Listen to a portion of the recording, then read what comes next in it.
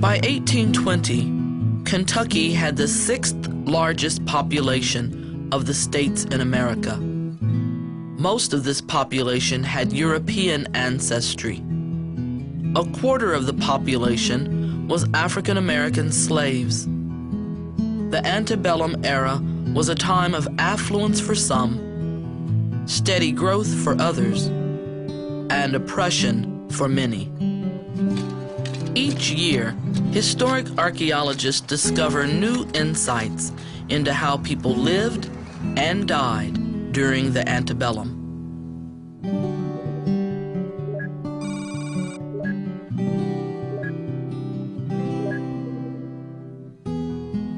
In the year 2000, archaeologists were conducting extensive surveys of the grounds at Ashland, the Henry Clay estate. Led by Kim McBride, the survey team discovered an unknown feature, an old privy vault. As excavations began, McBride realized they had made a monumental discovery. The old privy vault was completely filled with discarded objects. Over a period of 3 years, archaeologists carefully excavated fragments from nearly 900 ceramic vessels. The quantity of artifacts from this privy is phenomenal, especially in terms of the percentage that we can get back together and to refit the different vessels. Most privies have artifacts in them, but this one, we felt as we were digging it, sometimes it was almost as much, artifacts as dirt. Henry Clay was one of the wealthiest men in Kentucky. After his death in 1852, the original Clay home was demolished. Clay's son built the Italianate house seen today. Sometime during this construction period, ceramics from the original home were thrown down the old privy vault. The privy was then covered and forgotten for over 100 years. Today, McBride's team is analyzing this priceless collection. Each piece is carefully sorted, identified, and refit like a three-dimensional puzzle. The most surprising thing about the privy assemblage has been the variety. We seem to have, vessels of all colors, shapes, functions. We've got lots of porcelain, we've got lots of Chinese porcelain, lots of English porcelain, but then also, too, lots of locally made ceramics. It's telling us that the Clay family had very lovely set tables, probably, a lot of entertaining went on in Ashland. The variety of ceramics, the number of well-represented sets of dishes is probably the most varied and likely the most expensive assemblage that I have ever worked on. McBride has also recovered ceramics from the site of Ashland's former slave quarters. By comparing these two collections, she can learn more about daily life on the estate of Henry Clay. This is a plate of sherds from a redware vessel that's from the slave quarters. And our impression is that the slave quarters does have a higher percentage of these coarser wares. Now, is there anywhere in here where it says if it's privy versus slave quarter? We have about 20 matching vessels that are found both in the privy and in slave quarters, which is very interesting. It does show us that there is some sharing of material culture, some probably, we often assume, hand-me-downs of sets that are being discarded from the main house. But perhaps they're also, making large purchases and buying for the house and the slave quarters at the same time. Well, it's Long John. During the Antebellum period, 250,000 enslaved African Americans worked throughout Kentucky. Many slaves worked on farms and plantations. One of the state's largest commercial crops was hemp. This long, tough fiber was used in a variety of products: rope, clothing, and bagging for bales of cotton in the Deep South. The cultivation of hemp was hard, dirty work. In Kentucky, slaves did almost all of this back-breaking labor. Archaeologists are gaining insights into the lives of slaves at Farmington Historic Plantation. In 1809, John and Lucy Speed established this farmstead along Beargrass Creek in Jefferson County. By 1840, Farmington was one of the largest hemp plantations in Kentucky. The focus of the research is, first of all, to illuminate what 19th century was like on a hemp plantation. The hemp plantation was successful only because of the large population of enslaved African Americans that worked on the plantation. At the height of the operations, at least 57 enslaved African Americans lived and worked at Farmington. Their life is the focus of this work. There are only a few written documents about the slaves who lived at Farmington. One court record lists only their first name, age, and price. In order to fill this void, archaeologists are investigating the remains of buildings preserved on the core grounds.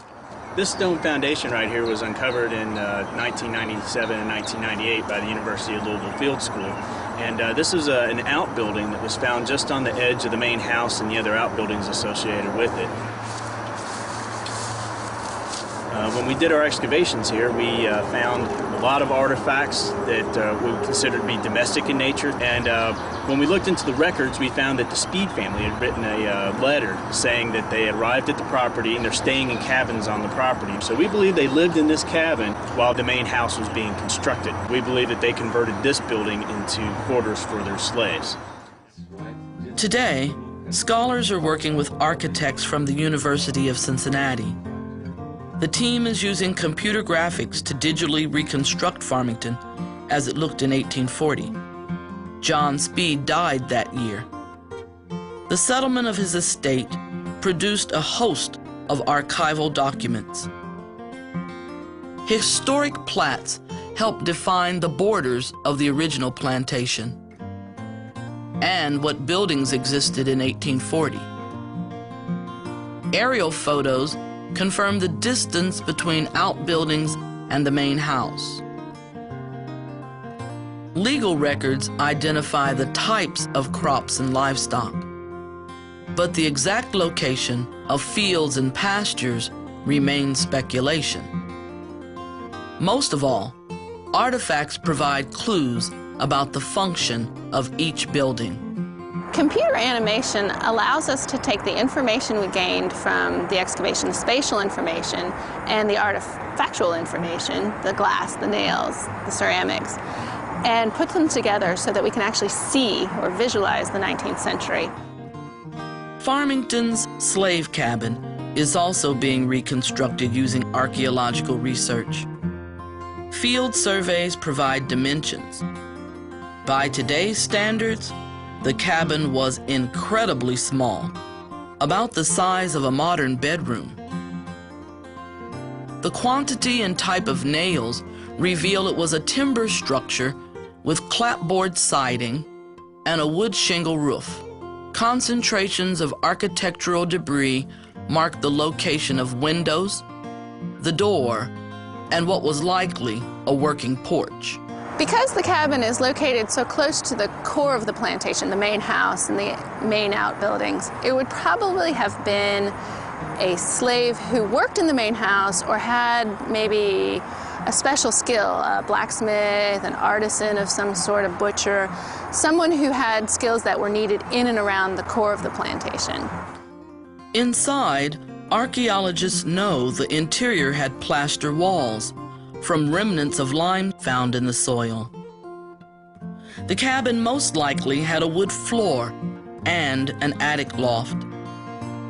Furnishings would have been plain and spare. A storage cellar was discovered during excavations. Artifacts provide clues about cooking utensils, place settings, and some personal items from the family that once lived here. Coins, buttons, a marble, and fragments of a ceramic doll. It would have been a husband and wife, both who worked in the core of the plantation rather than out in the fields. And that would have included maybe extended family, children, sisters, maybe a grandmother. Between 5 to 10 people would be living in a cabin about this size. Farmington was at its peak of production when John Speed died. His estate was divided among his wife and children. This included 57 slaves. Some remained on the farm, most were sold. Their fate is unknown. During the antebellum, an estimated 77,000 slaves from Kentucky were literally sold down the river to plantations in the Deep South. Families were ripped apart. Younger generations were separated from family histories, spiritual beliefs, and traditional culture. Archaeologists are trying to reconnect this cultural fabric at over a dozen historic sites in Kentucky. One site is Riverside, a farmstead located southwest of Louisville along the Ohio River. Archaeology has played a key role in the preservation of this early historic site.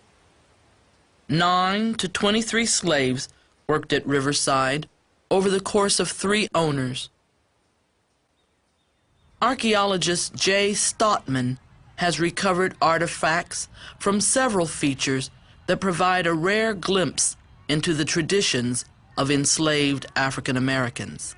Some of my favorite artifacts are some of the artifacts that we think are related to the slaves that lived here at Riverside. Take, for instance, we have a spoon handle that has an X scratched on it, or some coins with holes pierced in them. These artifacts, or these types of artifacts, have been found in slave context all throughout the South. Slaves carved an X on a variety of objects. The X is thought to be a religious symbol with origins in the Bakongo cosmology of West Africa. Archaeologists also find pierced coins at slave sites. These coins were often worn as amulets or good luck charms to ward off evil spirits. I think these artifacts are very important because they give us some insight into the lives of enslaved African Americans here at Riverside, as well as in the South during the Antebellum period in general. It gives us insights to their religion, some of the conditions that they lived under, or some of the things that they tried to do under the oppression of slavery, because that's an aspect of slavery life that maybe we can't get with some of the historical documents. This might have been something that, an aspect of their lives that they tried to keep hidden from the people that owned them. Another source of information about life during the antebellum comes from death.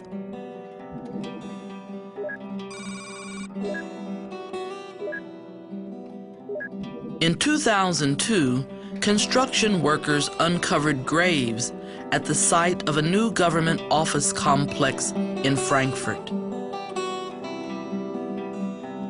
There was no official record of the burial ground, which had been obscured by development during the late 1800s. Over a period of 3 months, archaeologists excavated about 240 burials dating from 1830 to 1850. The site became known as the Old Frankfort Cemetery. Each burial was carefully documented and exhumed for laboratory analysis by a team of scientists.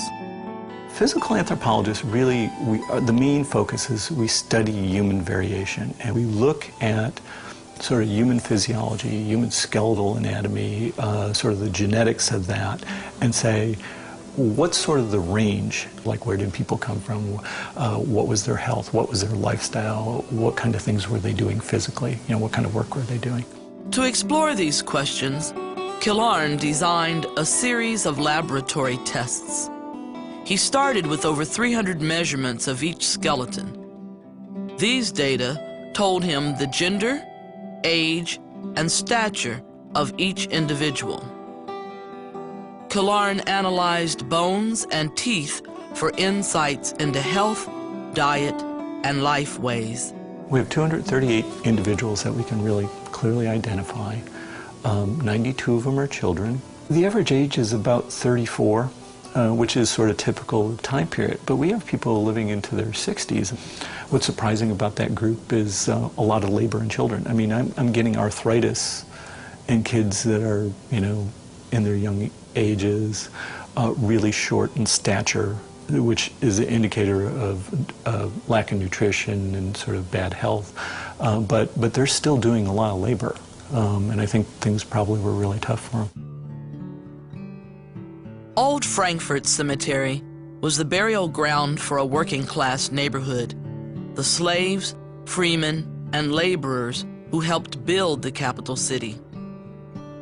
From excavations, researchers learned much about the economic status of this population. Through DNA analysis, the team learned surprising facts about their ethnicity.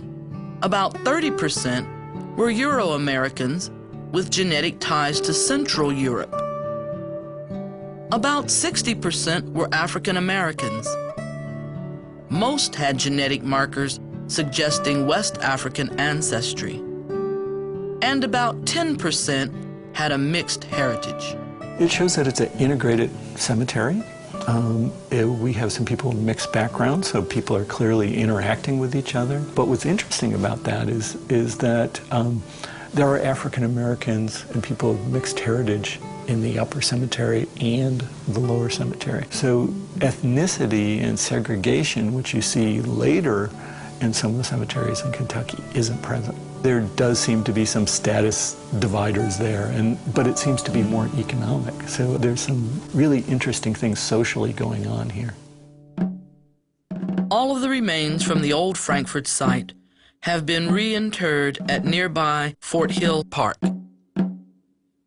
Killearn continues to compile the scientific data. To better understand the people, he commissioned forensic artist Rebecca Agner to create a series of facial reconstructions. For the first time, Killearn was able to see the faces behind the statistics from this unprecedented investigation. They're just really stunning people. And all the disease, the pathologies, and all this other stuff that I know about these individuals, I still look at them and go like, wow, this is somebody that you could see walking down the street today. It's not just measurements or bones or heights or averages. These are real individuals. And that was something that we thought was really important, to make people aware that they were real people living real lives that were really interesting and worth knowing about. Archaeologists have documented thousands of sites dating to the Antebellum period in Kentucky. Each investigation gives scholars a more complete picture of life during this complex era. In Mercer County, archaeologists have gained insights into Shaker ingenuity at Pleasant Hill. Excavations under the wash house have revealed a sophisticated water delivery system. Soil stains found at the dye house have shown the colors used in their textile industry. In Fayette County, excavations at Higbee Tavern have provided information about the role of roadside taverns. The discovery of numerous sewing artifacts suggests that clothing repair was part of the tavern's customer service. The antebellum period as a point of establishment in the economies, the agriculture economy, the commercial economies of Kentucky is a rich period. And we're seeing the importance of many different cultures coming together. And certainly we're seeing what many sociologists have called that kind of melting pot phenomena where cultures blend. But we're also seeing the sort of vibrancy and the strength of local cultures persisting amidst that larger blend, especially in our cities, such as, say, Louisville with its large African and German populations, but also in the rural areas where we have, a lot of immigrants coming and clustering in different areas.